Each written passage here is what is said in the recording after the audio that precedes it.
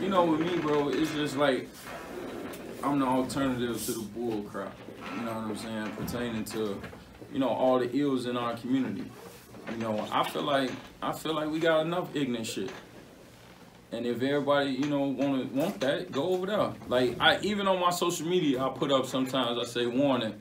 This page is for the upliftment, education, and empowerment of myself and others. Like we got enough ignorant shit. I'm cool. I done my ignorant shit. You know what I'm saying? And I don't shy away from it. It's my story. I don't glorify, no glorification like my homie Bold King, no glorification. But at the end of the day, I put up numbers like the Bulls in '95. Nah, you can't take away now from you it. Retired, I can talk. You retired, now tell us. Yeah, I can talk. Tell us. You know what I'm saying? You're going to get a little D-Boy and D-Nash in here today. So, living with the homie Ballhead, which was here. I think Ballhead was the governor at the time, or the region. I think he might have been the governor. So, anyway, I was going to be GD, and he asked me, this when it wasn't what the mob could do for you, is what you could do for the mob. So, he asked me, like, why you want to be GD? And at the time, it was just like, because it was cool and I'm around all the guys and these who I look up to. So, but he was like, that ain't a good enough answer. He like, I want you to go think about that. So, but then, looking at it, something happened and they called one of the big homies to a session and they beat his curl juice up out his head. And for me, it made me be like, damn, like they really do that to their people? And he's a person at the time, he's driving a Q45. He the epitome of what I thought was a good street dude. He got the woman, he got the money, he got the car, he got the power, I thought, until they called him to that park and beat the brakes off on him with bats. I was like, oh no, I can't be GD. I want money, I want girls, I want power, I want the cars, I want all that. And if they whooping you, if you don't do what they say, nah, I'm gonna have to hurt somebody.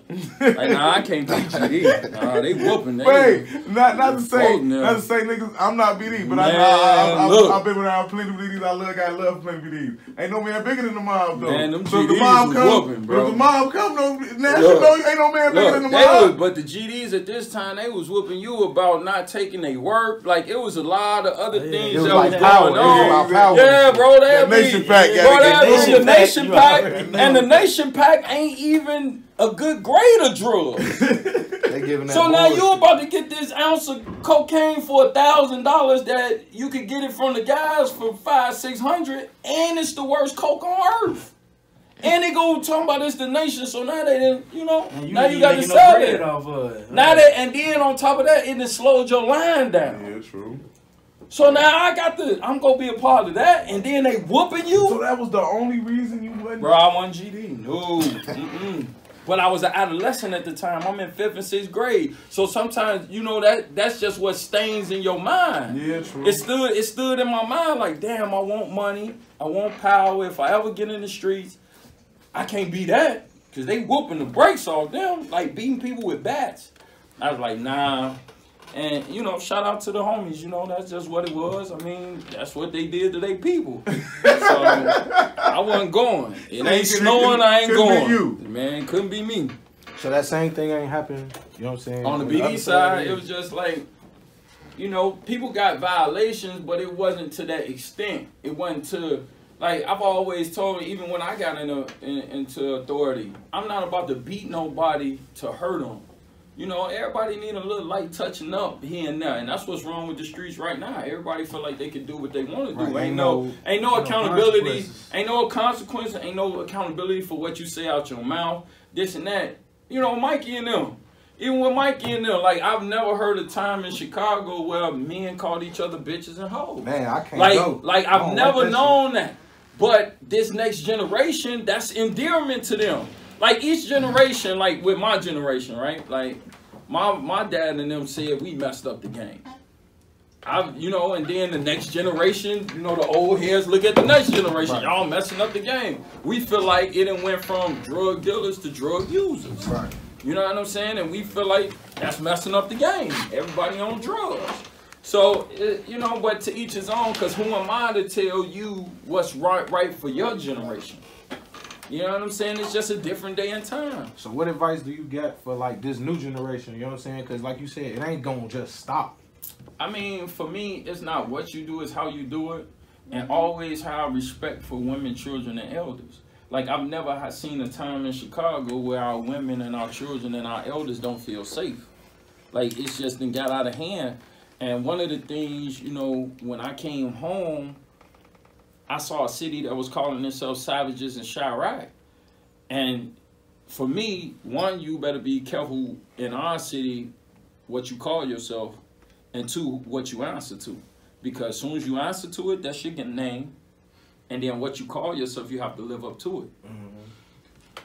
So our city should be the show me city.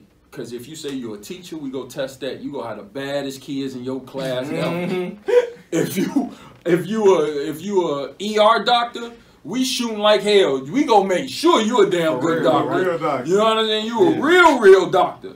And if you a street dude and you call yourself a savage, you gonna have to live up to it. Right. You know, so I just felt like when I came home, I was used to gangsters and gentlemen, meaning it was a balance.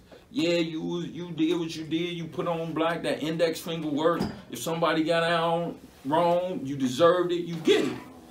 But now it's like when you're a savage, anybody can get it. Anywhere, no anytime, this and that in front of everybody. Like, we used to do moves, and if we caught you with your girl and your kid, you might get a pass. Depending on what you do. Yeah. Now, it wasn't always like that. Right. If they had to get you, they had to get you. But you didn't went all the way out of bounds. But this generation, bro, like, they shooting through your mama. They shooting, some people done shot their grandmamas. Like, it ain't, like, we done became an unbalanced city. And for me, we so gangster, but we don't have our business together, especially in the music industry. Right. To me, I'm gonna be honest, bro, we looking like groupies and goofies. We ain't looking like gangsters and gentlemen. What I mean by that is not everybody. And let me be clear, not everybody. But for the majority of our city, we more followers than leaders. We used to, it's just something like similar like this. We used to take pride in having a girl that didn't nobody else have sex with. Mm-hmm. Now everybody have, like, you recycling these bros.